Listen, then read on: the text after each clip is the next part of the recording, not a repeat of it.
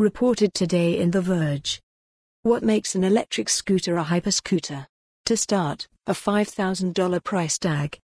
Hypercar is a term often used to describe cars with specs and price tags so extreme, so outside the realm of what's on display at your average dealership that calling it a supercar, already a totally fine description that gets its point across without too much hyperbole, somehow falls short.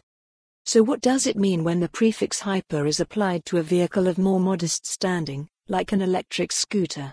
For D-Fly Group, a London-based transportation company, it means bringing automotive-grade manufacturing, advanced materials, cutting-edge engineering and technology to the micromobility sector. The company claims to have done that with its new e-scooter, the Dragonfly. Sorry, not e-scooter, hyperscooter. What makes it a hyperscooter? Apparently, its premium materials, like carbon fiber, 7000 series aerospace-grade aluminum, and paulownia wood. It's a powertrain with dual motors and a top speed of 38 miles per hour, traction control to give each wheel 5000 watts, and a generous amount of torque. It's the option to upgrade to a long-range battery pack for up to 28.5 miles of range. And a patent-pending full-tilt steering technology, inspired by F1 racing, that uses three-dimensional tilt and twist controls on a central pillar. The scooter's 4.5-inch display is ultra-high-definition 4K, of course, and it allows customers to access various apps and view their speed or turn-by-turn GPS directions after pairing to a smartphone via Bluetooth. Speaking of Bluetooth, the Dragonfly also sports a high-quality sound system because what good is a hyperscooter if you can't blast beats while zipping along at 38 miles per hour? Here's a photo of the hyperscooter chilling in a cafe.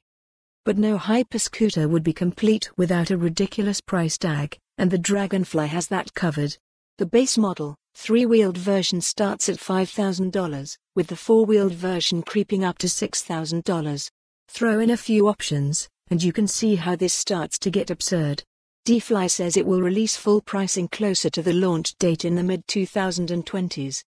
For comparison, the Segway ES2 will run you about $479 on Amazon. I've even seen a few scooters crack $3,000, but never anything like this. A word of warning before you plunk down: refundable, $100 for a pre-order. The electric scooter market is incredibly volatile right now.